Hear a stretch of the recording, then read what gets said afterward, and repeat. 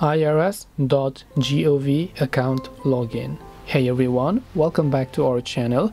In this video we're going to learn how we can log into our irs.government account, so make sure to watch the video till the end. In order to log into our IRS government account, just open your browser, go to irs.gov, which is obviously the website.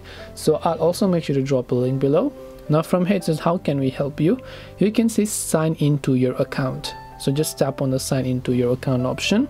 Once you go to sign into your account option, over here you will see this type of interface that says individual, business, tax professional, or what kind of account that you have. So if you had a individual account, you can tap on sign into your online account button over here. Then once you have done that, all you have to do is you only need one id.me account. Then once you have done that, you can select sign in with, or you can select create new, depending on what is it. Tap on sign in button, and then once you've done that, you will be able to verify and log in to your irs.government account.